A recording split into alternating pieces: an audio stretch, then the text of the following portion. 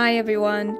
In this video I would like to share my process of painting a master study of Thomas Wilmer Dewing's tonalist painting Portrait of a Lady. Tonalism was mainly a movement of landscape painters who emphasized mood and atmosphere. They often used a muted palette with a limited range of colors, which brought harmony and unity to their paintings.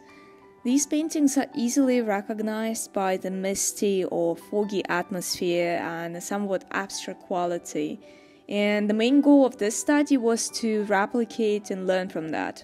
Because of the heat wave, I couldn't paint outside, so instead of traditional oil paints, I used water-mixable oils.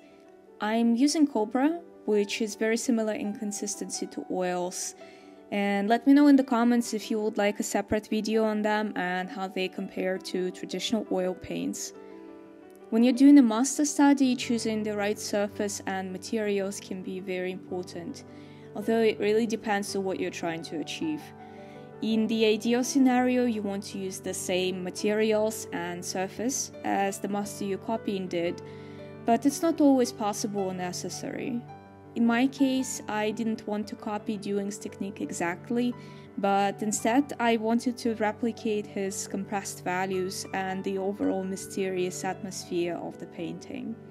So instead of a linen canvas, I'm working on a slightly smaller 40 by 50 centimeters panel that's been primed by a couple of layers of gesso.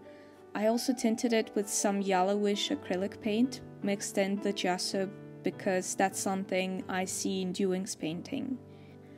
Your palette is going to determine how well you can achieve the atmosphere inherent to the style you're trying to replicate. So if you're trying to make a tonalist painting, you want to compress the values and desaturate the colors to achieve that wispiness and fogginess.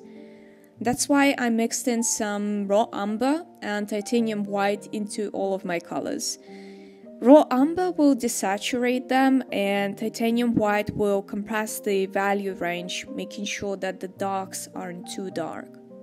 For this master study, I used the same process that I follow for all of my paintings. First, I define the outlines to establish the big shapes and make sure that my proportions were correct. I also found my main shadows, and even though the shadows are not very prominent in this painting, it's important to not make it look flat.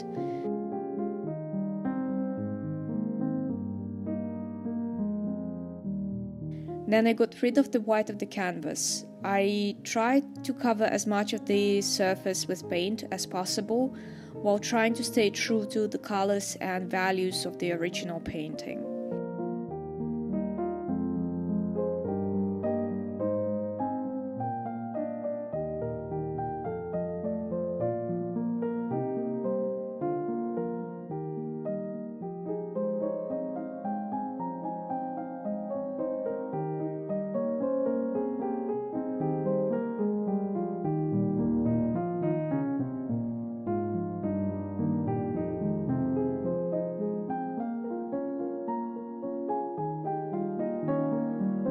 And the final step is refining the details. As usual, the step took the longest, even though I didn't have to worry anymore about the shapes and the colors.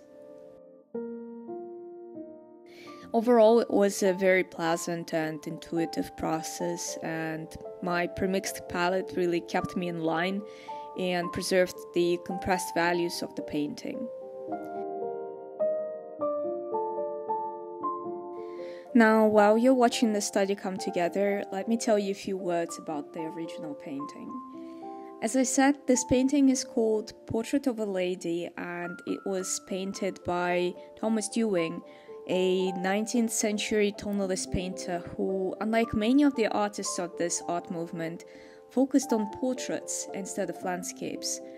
Dewing is definitely not as well known as Twachtman or Whistler, who were the leading figures of tonalism, but that doesn't take away from his pieces.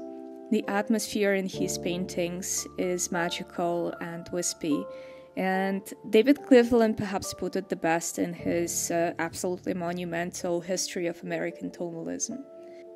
At his very best, Dewing's tonalist landscapes and figurative works of tall, elegant women constitute some of the finest examples of pure painting in the period, an art in which an ostensible object has been transformed into a static artifact, mysterious, haunting, ambiguous, and by virtue of both shedding narrative and inviting it, beguiling the viewer with an abstract beauty that is ultimately unknowable.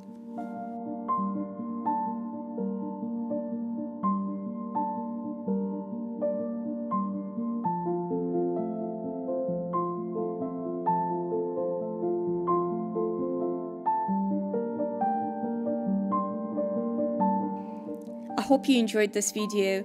If you like this kind of content, please give it a thumbs up and consider subscribing to this channel for more art shenanigans. And I'll see you in the next one. Bye!